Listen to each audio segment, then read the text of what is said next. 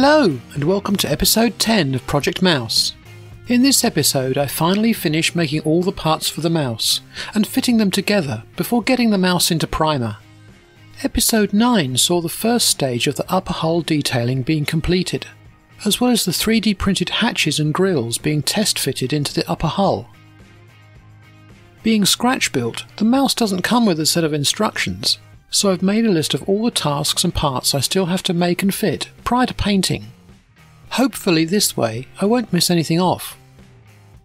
Some of the 3D printed parts I wanted to convert into metal, as they'd be too fragile in resin. The best way of doing this is to make cold cure silicon moulds and cast them in pewter. This is a method I've used for many years and often refer to it in my blog and vlog. So I've decided to create a how-to video series, where I explain in depth the techniques and tips I use for various aspects of my model making. Hopefully you'll find them interesting and try out some of these techniques in your own projects. Episode 1 will be about designing and making silicon moulds for pewter casting. Episode 2 will then show you how to cast safely from your new silicon moulds. Now let's get back to my mouse to-do list. After some research, I decided to open up the gun ports in the turret sides. I drilled out the old welded up gun ports and glued in 3D printed parts. These were then blended in with milliput. I then cleaned up the 3D printed upper hull grills and hatches and superglued them into place, paying careful attention to getting them level and the panel gaps even. The cast headlights have been cleaned up and installed, together with the 3D printed conduits. Wiring was added with fuse wire.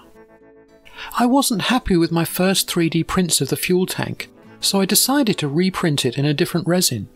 The result was much better this time round. The parts were superglued together and any gaps were filled with milliput. I added more detail to the strapping with plasticard and recreated the fuel line with 1mm copper wire. Various sizes of heat shrink were used to recreate the pipe joints, and offcuts of photo etched brass were bent up for the pipe brackets. The aerial mounts were cast and cleaned up before being glued into place. The brass aerial wire was easily tapered with a file, and a heat shrink sleeve was added to the base. After a lot of searching, I managed to source some accurate chain for the loader's hatch. The 3D printed covers for the final drive were superglued into recesses cut into the sides of the lower hull. The locations for the outer suspension brackets were also scribed in. The brackets on the back edge of the hull were cast and fitted. I don't know what they were for. Maybe a future mudguard installation. I don't know. The cast convoy light and its 3D printed cover were next on the list, and marked the completion of the rear end of the mouse. I rescribed some of the front hatch detail and added a handle from 0.8mm brass. To recreate the periscope glass, I cut down a sheet of acrylic and glued it into place, together with the 3D printed cover. The turret ring was then 3D printed on my Ultimaker 3D printer in ABS and bonded into place.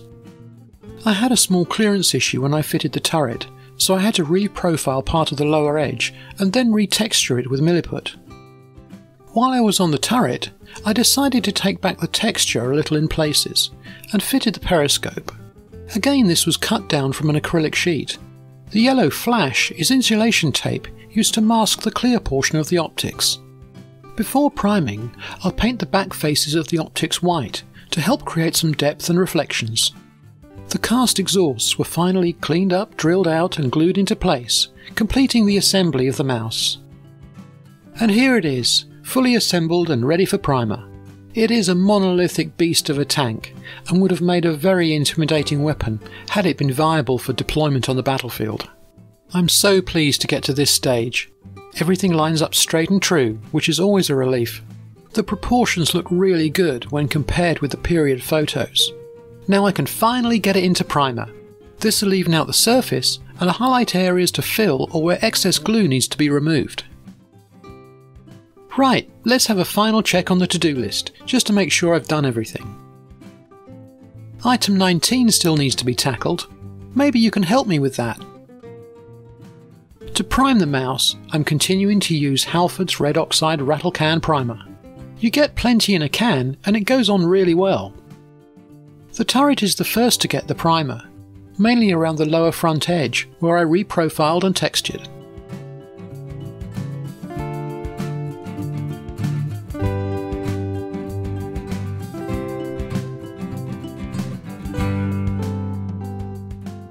Then it's onto the fuel tank, which I had to do in 2 passes, as it was a bit of an awkward shape to hold.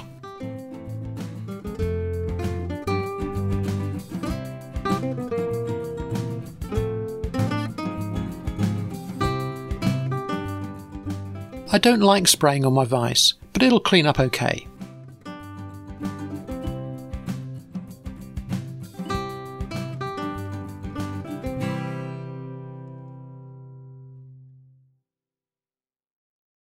Now for the main event, the upper hull.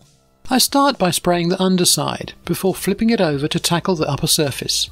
The primer adheres really well to the variety of materials and unifies all the different colours, making it easier to see what's going on.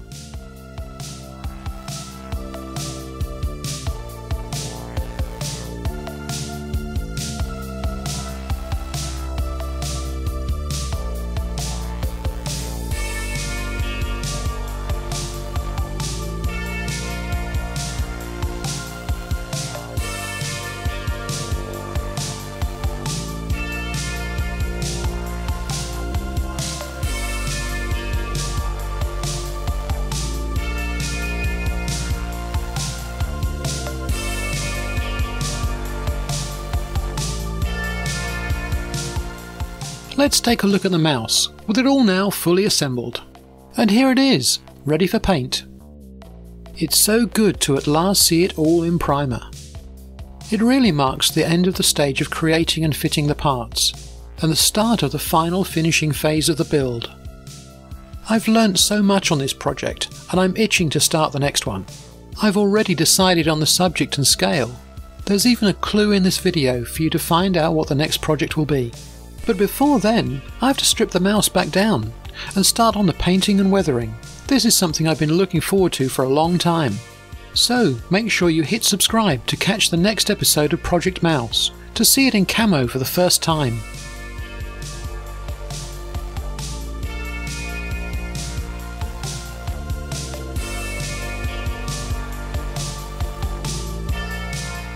I hope you find Project Mouse interesting and enjoy seeing the progress.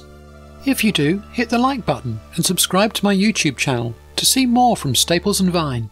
If you have any questions about Project Mouse, just leave them in the comments and I'll get back to you. Thanks for watching.